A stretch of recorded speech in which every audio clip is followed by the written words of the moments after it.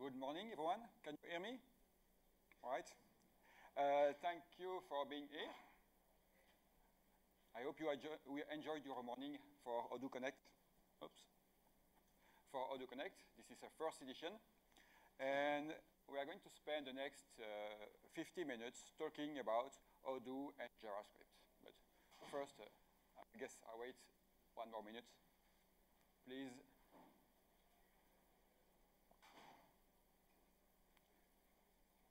All right. Before let me introduce myself quickly. My name is Géry de Bonny. I come all the way from Belgium to talk about JavaScript. And I'm kind of obsessed with JavaScript. Since I started working at Odoo, I was more and more involved in the Odoo JavaScript ecosystem. This involves documentation, tests, the code source, of course, also technical vision, onboarding new developers. Try to improve it and to make it better. But still a difficult task, of course. And today, for this talk, tell you about my vision for the current state of the Odoo ecosystem, and I will explain what challenges we are facing and how we are going to solve those challenges for the next versions. So this talk is more oriented toward the future than the past. Before I get, of course, this is a technical talk. I didn't exactly know what to expect coming up to this event because it's the first edition. So I will assume that you have some knowledge of JavaScript or at least some interest. But don't worry, I will not show you thousands of lines of code. I will keep a high-level overview of what we are doing. All right. So we go to the future. I kind of have to tell you about the current state of Odoo. As you know, Odoo released its version 13 a few weeks ago. In my opinion, it's a pretty good release. It has a lot of changes in the code base, in the JavaScript code base. But I will not tell you about all of those changes because most of them are kind of small and interesting to listen to someone talk for 1 hour through bullet points. So I will highlight just a few changes and tell you how difficult or how hard they were to make to give you some perspective on the expressiveness of our current framework. Let's get started with the first change that I want to highlight. Odoo version 13 is now a better citizen web. In version 12, some requests that were made by the web client were using the get method, the post method, as the HTTP communication layer. We changed those to, which allows us to use better strategies for cache control, for caching assets, and generating hash-based URLs. All of this made web clients much faster in some cases. For example, when you reload your web browser, it's now much faster. So this is pretty good value for a change. It improves the experience for users. And at the same time, it was not difficult to make for one simple reason. The communication layer was properly abstracted in the lower level of the code base. And since it was well abstracted away, it did not impact the rest of the code base. So changing this was quite straightforward. And that's the next change that I want to mention. Odoo version 12 and before used jQuery for asynchronous work. It used the concept, the notion of deferred. That's what it's called. And those deferred are used to coordinate asynchronous work. And the Odoo client is actually very heavy on concurrency. Let me give you some examples. When some user edits a form view and then changes some field value, many times this triggers a non-change. This means that your web client needs to talk to the server. This takes some amount of time for that request to get to the server and then to come back to get some field values. For this amount of time, the user may have clicked on another field, changed a different field, and other change again. Maybe he reordered its one-to-many list view. Anything could happen. And we need to make sure that all of these changes are properly managed. You do not want those changes to interleave and to leave the user interface in a corrupted state. So the requirement is very heavy on concurrency. And we use that deferred abstraction to manage that.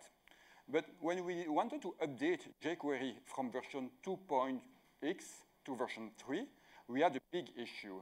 jQuery 3 changed the semantics of the abstraction. They changed the deferred to make it closer to the native promise API.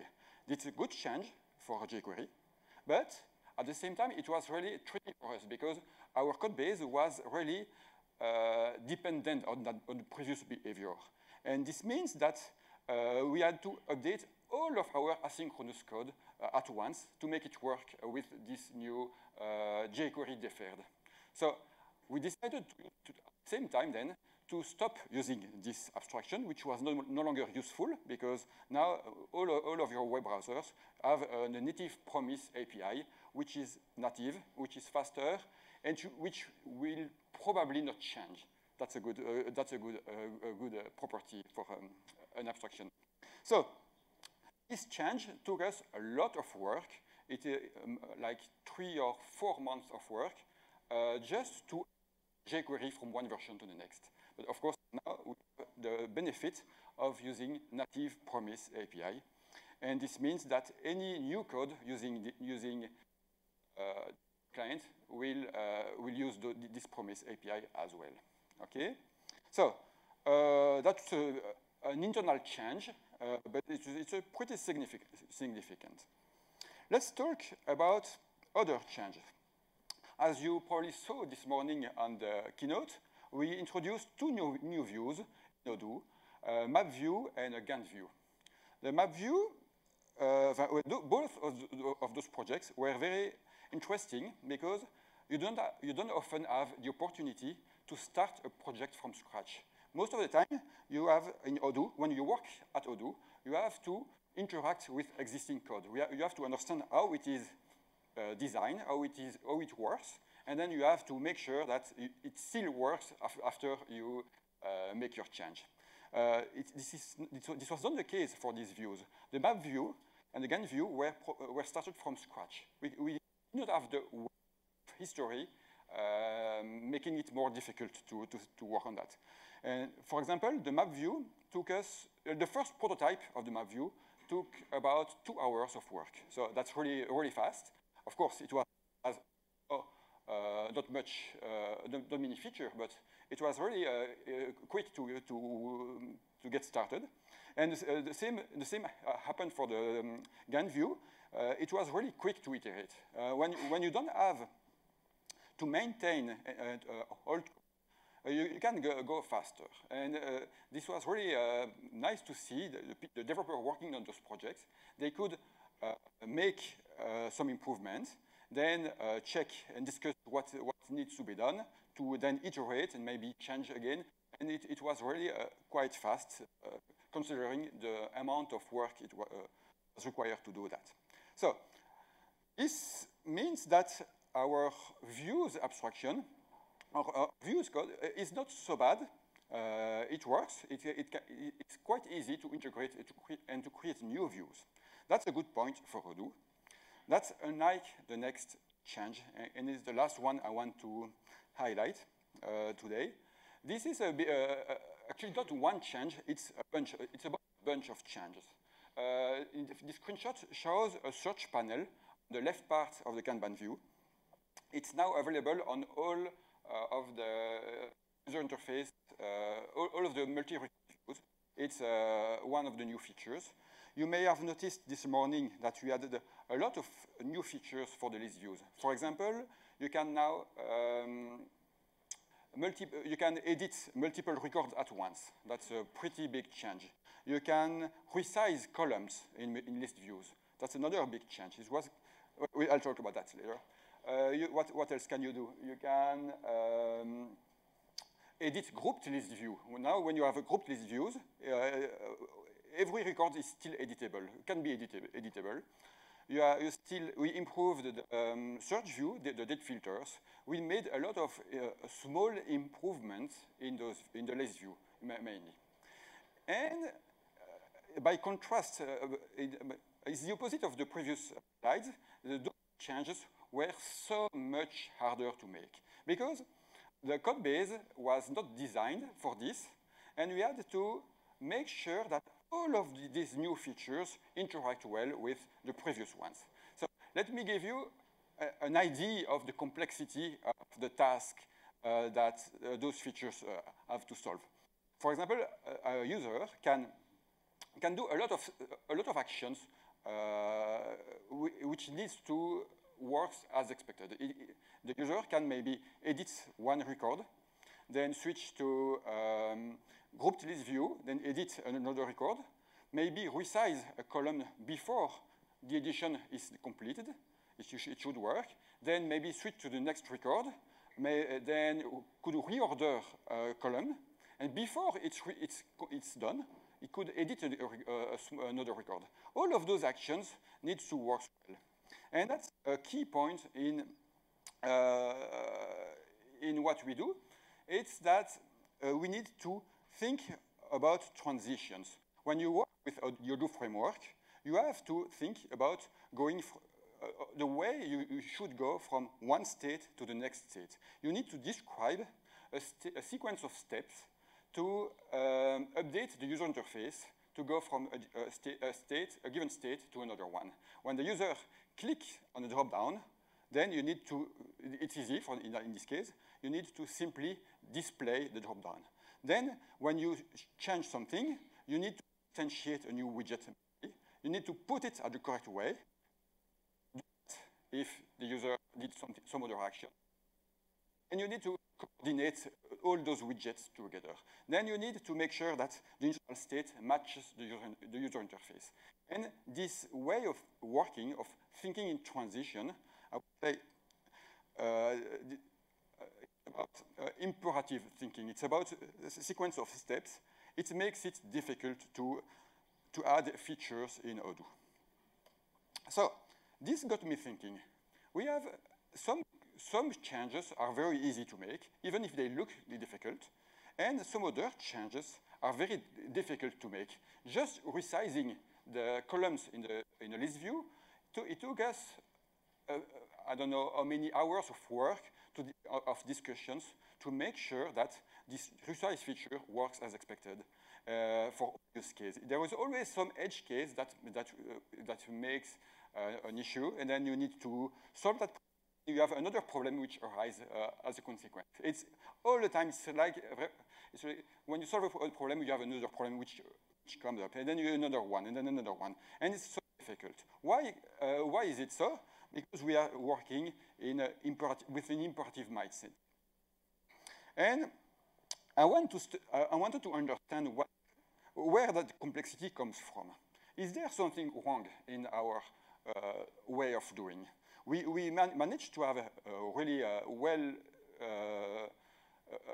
client which works quite well, really it's quite solid. It does not crash. It's solid. It's good software, but it's really difficult.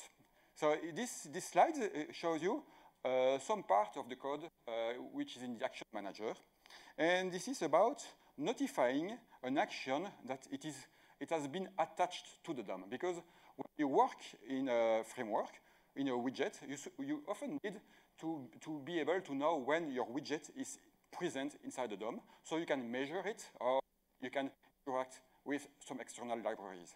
This is really a need that our framework does not solve.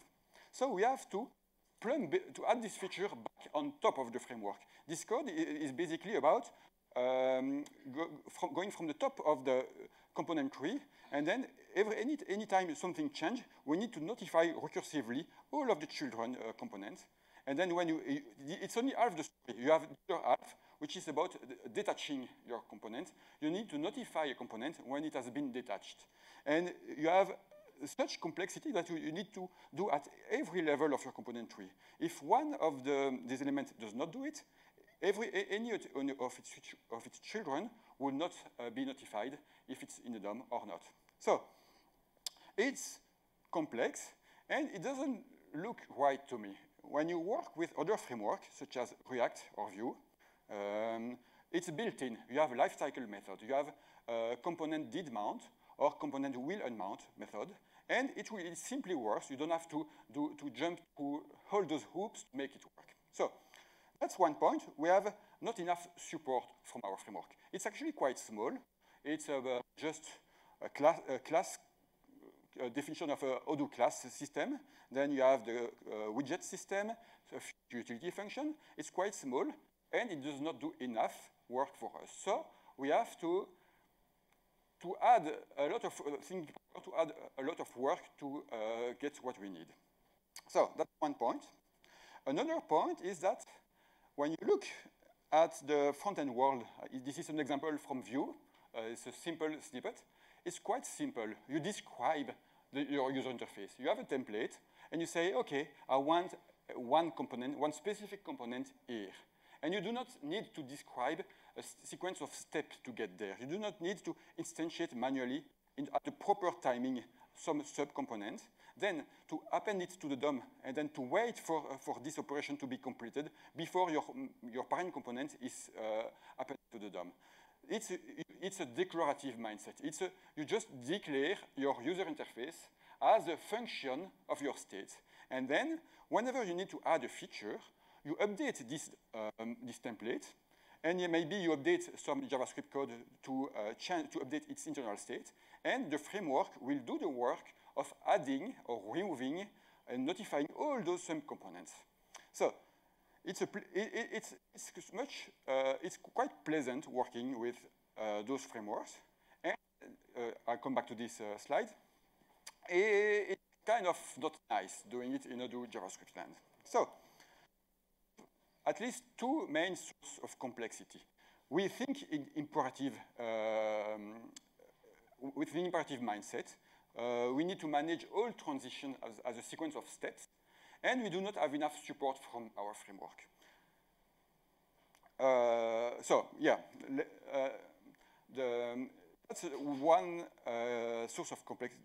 That's two sources of complexity, and we need some change. And let me give you a quote from Anthony, my boss. He told me this year at my performance appraisal that Odoo is too stable.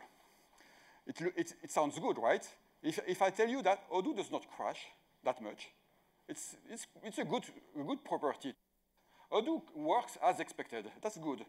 But in this quote, Anthony meant that we are still stuck in the ways of the past. And if you ever worked with Odoo JavaScript code, you probably noticed that it's the state of the art really evolved so fast these last 5 years, and Odoo is still stuck five years in the past. We're still stuck in the backbone era now that people are working with React or Vue.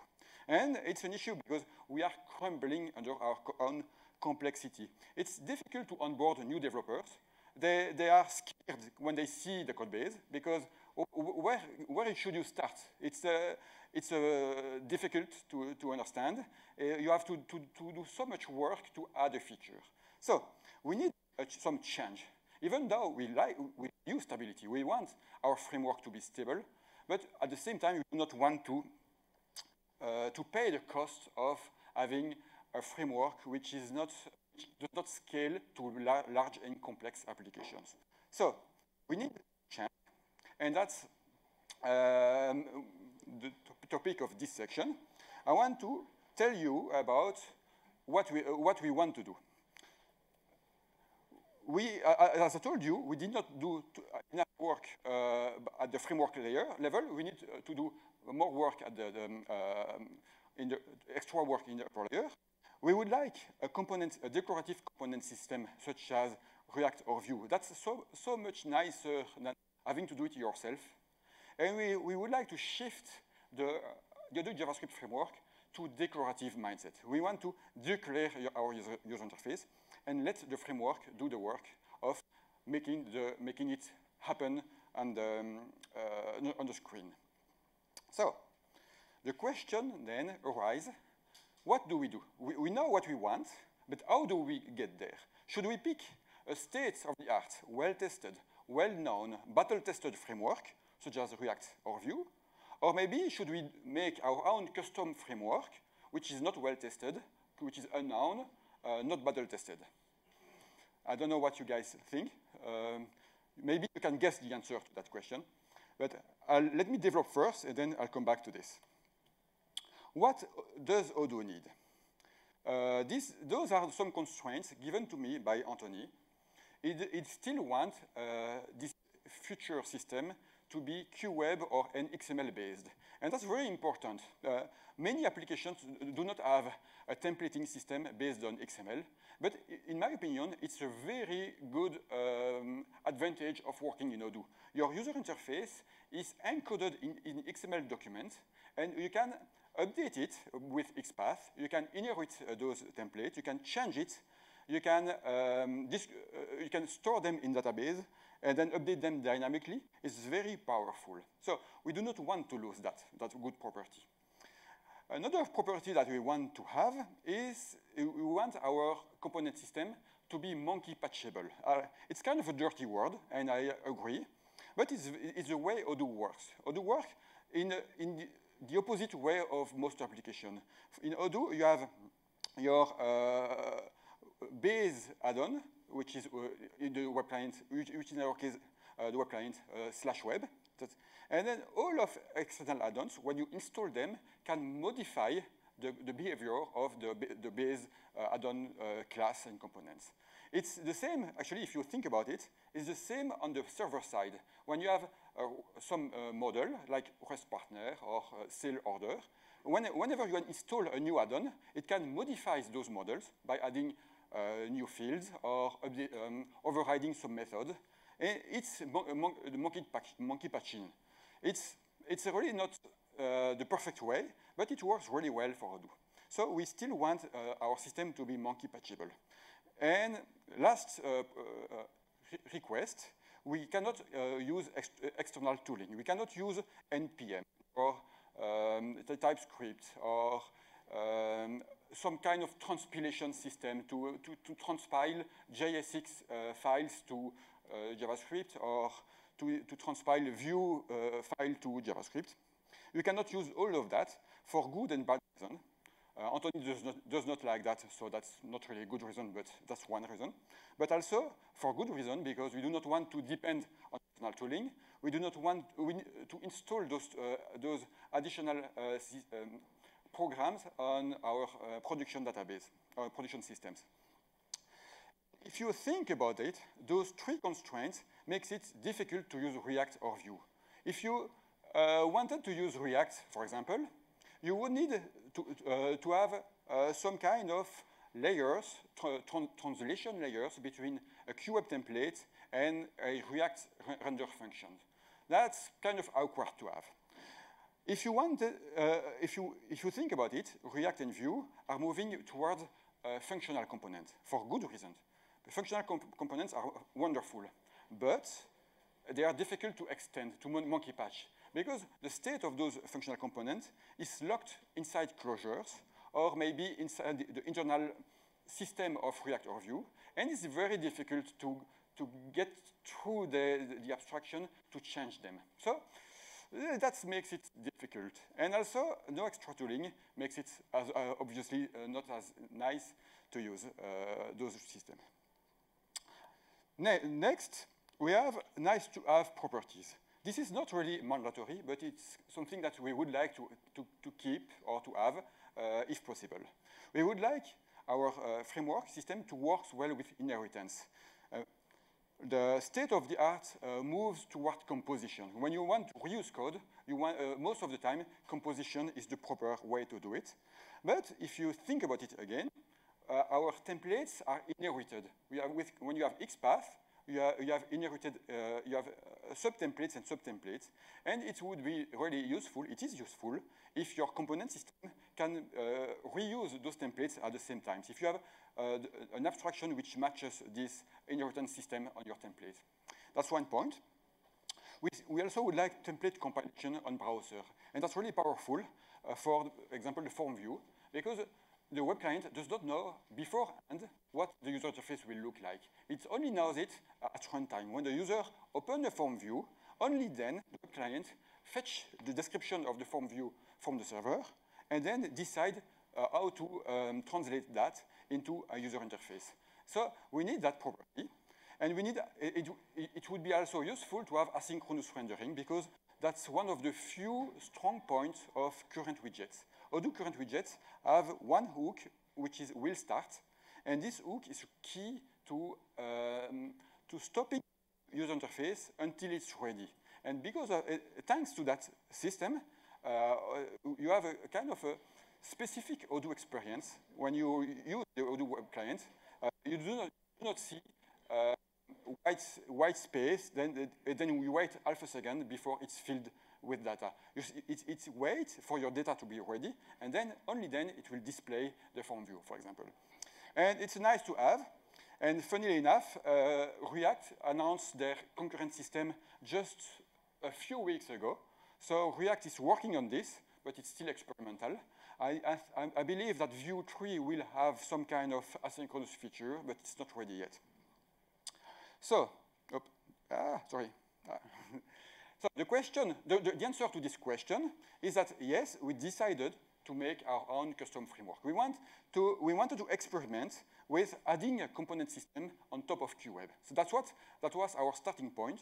We just wanted to add one directive, T component, or T widget, it was named T widget back then, to the QWeb to let us create widgets inside templates. That was the starting point. And this starting point evolved into a full-blown, but still minimalist web framework. This is what we call OWL, which stands for Odoo Web Library. Odoo Web Library is, at its heart, is only a declarative component system based on QWeb. There is not much more than that at first. And then it kind of grew and more interesting, more solid with time. It works. So let me take some moment to describe what OWL is. OWL is standalone. That's, in my opinion, it's a big point. It means that you can use OWL for your own projects if you want, of course, but even for Odoo, it's really interesting. It means that OWL can be used for all Odoo-related applications which are not inside the web client. For example, Odoo SH could be done in OWL, or Runbot, or internal applications. Anything can be done with just with this, instead of having to try to extract from the current web client enough files to make it work, but it will not be guaranteed to work. So OWL is standalone. It does not depend on Odoo, even though it's built for Odoo. It's a declarative component system. It's class-based, so it can be simply monkey patched by just changing the prototype, its prototype. It's really plain JavaScript. It's based on QWeb. It's no-nonsense. It has a lot of modern features. For example, it has slots, just like Vue. It was inspired, the way to make generic components was inspired by Vue, and it has slots. It has reactiveness like with hooks, just like now React or Vue 3 will get that as well. It has all of the modern good property, in my opinion, and all of it inside a small minimalistic framework, which is named OWL. So let me give you an example, so we can have a more concrete idea of what it looks like. This is a simple counter component. When you click on it, it increases its number. That's it. It's just a demonstration, toy example, but it's interesting to see that. It's simply a subclass of the OWL component class, and it has a template. In this case, I defined it inline, but you do not have to do that. For Odoo, we will still keep defining our templates in XML files, but for this example, it's inline, so it's easier to see it. And you have, you can see you have additional directives. You have t-on click. The t-on directive is just a new directive which is useful to bind event handlers on the click event. And whenever this click handler is triggered, it will just run this code. It could be a method inside your template, your component, or it's just a simple inline statement which increases its value. And then you have the state, use state, the state object. It could be just a plain object, but in this case, it uses the use state hook. The use state hook makes it reactive. So whenever its value is changed, OWL knows that it should update the user interface to match its internal state. And that's it. There is nothing more to that. No extra code for this component. It simply works like this. Let me show you composition. This is one parent component which imports the other component here, the counter component, with a TIF statement, just like standard QWeb. And in this case, you can see that we have the result is simply the parent component which contains some component. And if for some reason its flag was set to false, then of course it would destroy the counter component. It will unmount it, and it will work like you would expect from any component system. We have some teams working on OWL, and I can tell you that our own internal developers, those of them which are used to React or Vue, have a really easy time picking up OWL because it's really what we expect. Performance is not the key point. It was not the goal that we had in mind when we started working on OWL, but it's good to know that it's much faster than the Odoo legacy widgets, and it's still about the same speed as React or Vue on various benchmarking. So that's good to know. It's pretty good. You can try it online. So let me show you. Maybe here you have a background application. In this case, you can just switch between examples. So, for example, let's have a look at to-do list. You can click here, and then you can try this framework like this. So hello, and then it's just an iframe with your old application on the right part of the screen. And you can, of course, update your template inline. If I change the text here, you run it, then you get your updated application running. And it's standalone, does not depend on Odoo. That's to. We can try some effects. For example, you have here transitions. It's a really live component, but you can have an effect for some basic animation. I don't know what else. You can have a component, maybe responsive application. That's interesting to see. If you change the size of this iframe, it will switch from mobile mode to a desktop mode, and there is no code no extra JavaScript code to do that. That's really a good use case for OWL, because if you think of how you would do that in standard Odoo, you would need to have some kind of listener to the width of your window, and then whenever you switch state, you need to destroy all of the previous widgets, and then to reposition them or to move them around to switch manually. And it's very difficult to do because your code which manage this switch from desktop mode to mobile mode is not aware of the specific widgets that is running. The best person that could describe how it should look like. It should be the component itself that should describe how it should look like in mobile mode or in desktop mode. And if you, I don't know if you can read that. Let's have a look. In this case, this line just has a t-if statement of.isMobile. This is the environment. And this means that whenever the isMobile flag is false, then the mobile search view will disappear. And whenever it's true, it will simply appear. And this means that you can add reactive responsivity to your application by simply modifying this template. And you do not have to fiddle with JavaScript in this example. So I think that's a pretty good example of the power that any framework, any modern framework can give you. So that's a good demonstration.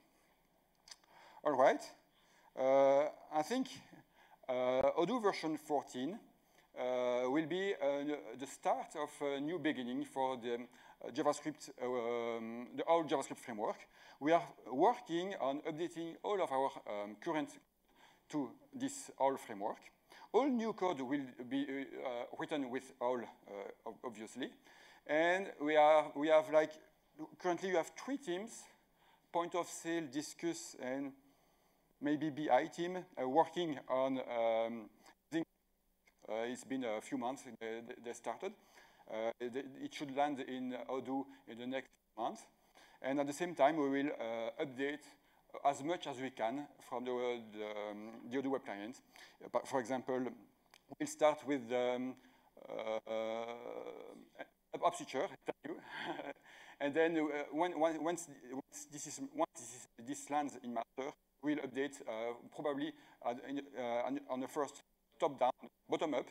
Yeah, bottom-up. We will update client actions. We will update some widgets, and progressively we will try to update the whole user interface to use all. So it's really difficult to say beforehand how much time this will take because I cannot divine the future, and also might be strong. So it's difficult to say. I expect this to take at least 1 year, maybe more, but the future will tell us. So I think I've been quite quick. So thank you for your attention. I hope that this is interesting to you, and I will be happy to answer your questions right now or maybe in the next few days. Thank you again.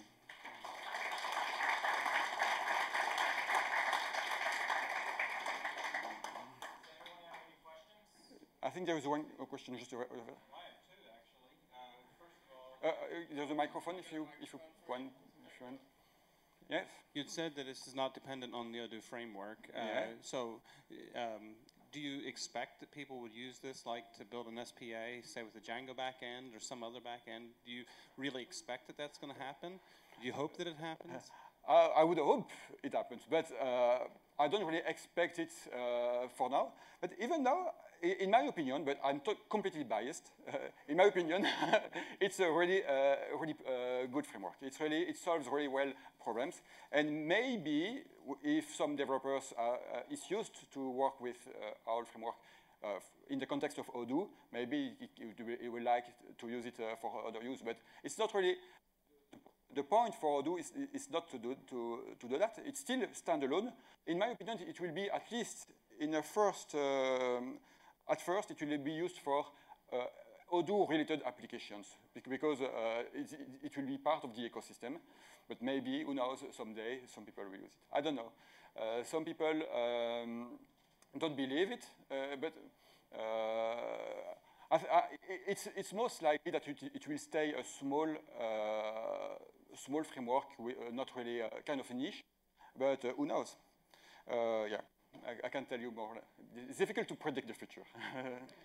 Well, I did have one other question, yeah? And I agree with what you said there. If you're used to Odoo, this might nicely cross-pollinate to something else. It makes sense if you have, for example, a single-page application that you want to offer some customer in Odoo. You can just host it on your make an Odoo add-on, and interacts directly with the Odoo database, the Odoo system, without having to, and you can maybe reuse some components between your backend and your application. It could happen. That's sort of related to my next question. Do we have to wait till 14 comes out, or do you expect that people will build interaction with, say, version 12 or version 11? Oh, yeah, that's a good question. Can you run both the old backbone and this side by side?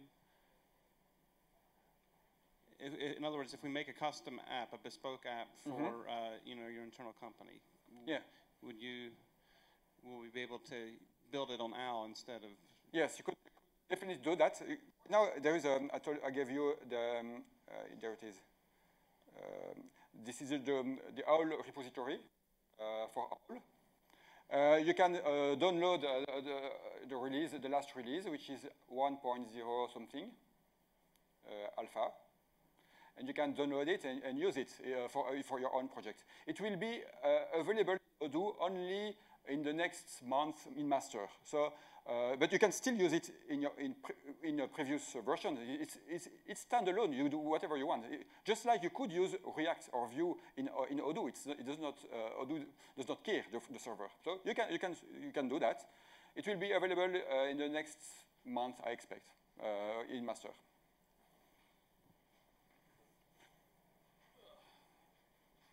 Yes. Hi. So one of the reasons you mentioned that you went with your own framework is that you didn't want to depend on other tooling such as NPM. Well, are you considering making the Odoo server have such features like spin up a development server that automatically refreshes the application, etc., so that it is more convenient to use for front-end development? Yes, I did it for my own project. Since I was working on OWL, I started making some personal projects with it, just to have a feel of what it could look like. And of course, I just made a small package.json file with a few NPM modules such as serve and all of that to have a live environment and to make it work. But it's a point. It does not depend on external tooling, but it means at the same time that it's easy to integrate with any other system, because you just need to, you can load your templates the way you want. You can transpile or minify the JavaScript code if you want, or if you don't want. You can just have a simple HTML file with all of it inside. You do it the way you prefer. But for my own projects, I have a small a small file to start a project, maybe with all those goodies. Yeah. Thank you. I think I wanted to add an extra point. I didn't talk about that, but it's completely documented, like 100%. If you can look here, you have components, and you have complete documentation on how it works. So I think it's a good point. All right, any other question?